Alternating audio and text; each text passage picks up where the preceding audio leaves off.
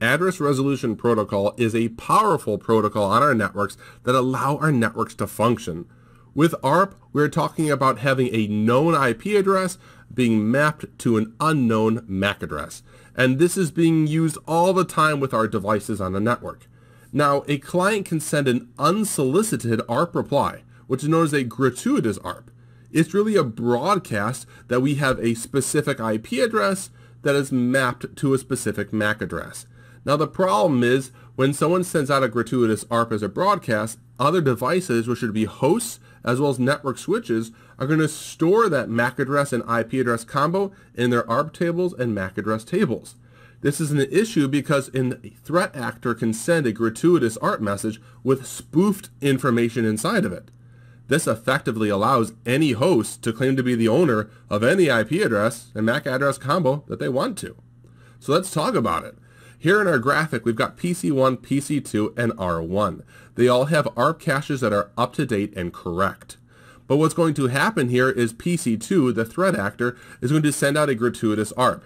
And that gratuitous ARP is going to claim that 10.0.0.1, the IP address of the router, is reachable by using MAC address all Cs, which is the MAC address of the threat actor. Also, the threat actor PC2 sends out a gratuitous ARP claiming that 10.0.0.11, which is the IP address of PC1, is reachable with MAC address all Cs, which is again the attacker. So what's going to happen here is when PC1 sends data to the 10.0.0.1 IP address, it'll be sending it at layer 2 to the attacker, which is all Cs. When the attacker receives this data, it'll be using it as a man-in-the-middle attack. When the router responds to 10.0.0.11, the router will be responding to the layer 2 target, the MAC address of all Cs, which again is going to be the threat actor. So what it comes down to is exactly this. PC1 will want to send data to 10.0.0.1, and to do so, it'll send it to the MAC address of all Cs, which is PC2. PC2 forwards that data onto the router. The router will send it outbound to where it needs to go. As the router responds back to that 10.0.0.11 IP address, it'll be responding back targeting all Cs, again the MAC address of the threat actor. This is a beautiful man-in-the-middle attack.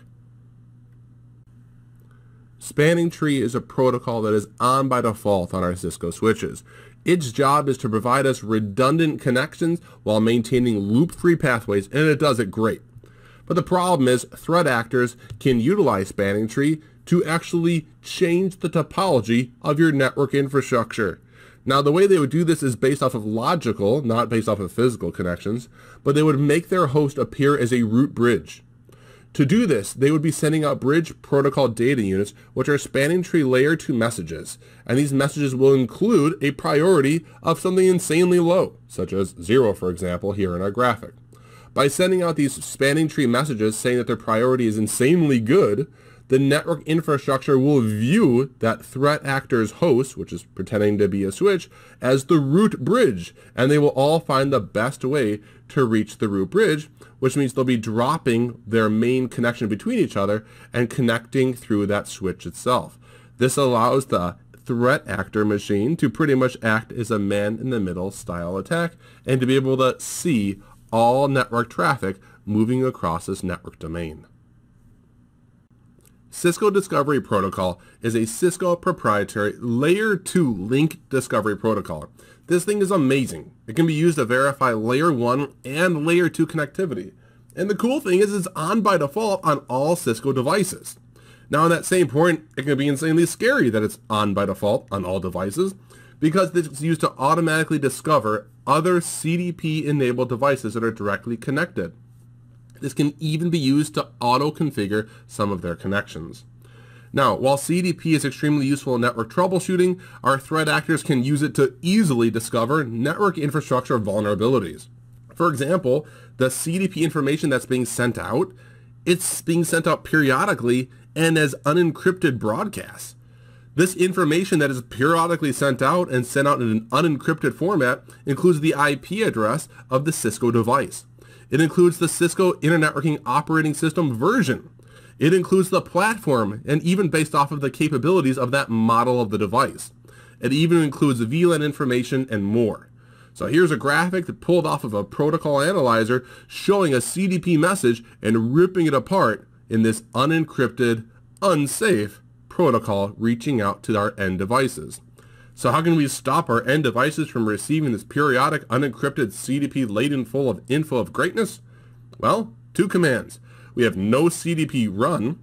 No CDP run is put in the global config mode of your device, and that will turn off CDP everywhere on your Cisco device. Or you want to leave CDP on for those inter-network device connections between Cisco devices, but just off on the user interfaces. That would be the command no CDP enable. That's in interface config mode, and that's what you use on your interfaces connected down to end devices. We also have LLDP, which is Link Layer Discovery Protocol. It's a ventral neutral flavor of CDP. This is also vulnerable to recon attacks. We can turn this off globally in our global configuration mode using the no LLDP run command.